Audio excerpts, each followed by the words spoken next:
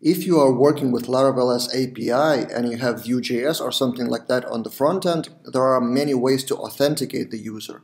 And in this video, I will show you 4 different ways how to get the data. So this is a demo application for users list, and there will be 4 ways to get that list. First, without any authentication, as I'm showing now, then with Laravel Sanctum or former Laravel Airlock, and then with Laravel Passport, and also with Laravel Passport separately with oAuth. So I asked a colleague Modestas to create a project with 4 different branches. So as you can see in my source tree, there's master branch, then there's demo Sanctum, demo Passport, and demo Passport oAuth. And I won't show you everything, but I will run through each of them. So we have a simple API call for users API controller, and that API controller just loads the user resource, and that user resource is just basically get all the users. And in our case, it's just one admin user seated. So in that simple case, no authorization. And from Vue.js, you click to users link, then you get into users view component, which just gets Axios get to users and gets the data into the table of user list. That Vue API URL is in here in env development local. So locally I have this domain set up for the API, and then for the front end, I did npm run serve to get this on the local host. Now let's quickly take a look at other branches. What happens with Laravel Sanctum?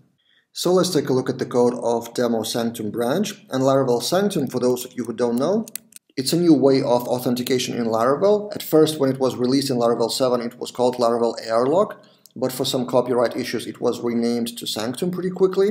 And it's positioned as an easier way than Laravel Passport. Laravel Passport is quite heavy, and Sanctum is a bit more lightweight. So to authenticate a user with Sanctum, let's see what we've got in that branch, what changes. So composer.json installs Laravel Sanctum, then user has the trait of Sanctum, then we have 2 new controllers, login and authentication controller.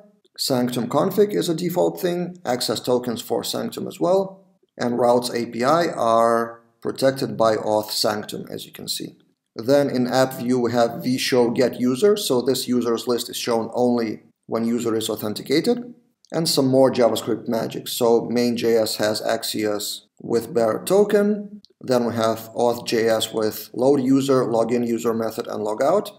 And then we have login view component with this syntax. In another branch, Laravel Passport without oAuth, it's pretty similar to Sanctum actually. So same controllers, Laravel Passport instead of Sanctum. Then routes API are protected by auth API, not by auth Sanctum anymore. This is actually the same, and login view is almost the same as you can see. You can check out the branch and see the difference. What is a bit more different is Passport with oAuth. It adds CORS settings, then we have a few more variables in env, so client and secret.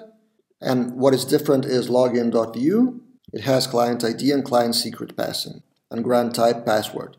And there you have 4 ways to get the data without authorization with Laravel Sanctum, with Passport, and Passport oAuth. Check out the branches, check out the code. If you have any comments what could be improved, always welcome. And let me know in the comments which way do you use in your projects. In the future, the plan is that we will shoot more videos on API and Vue.js specifically.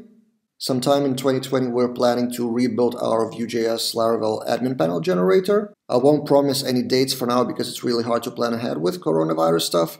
But yeah, expect more from us about Vue.js. And if you want to be notified of new videos, subscribe to the channel and hit the bell button to be notified. And see you guys in other videos.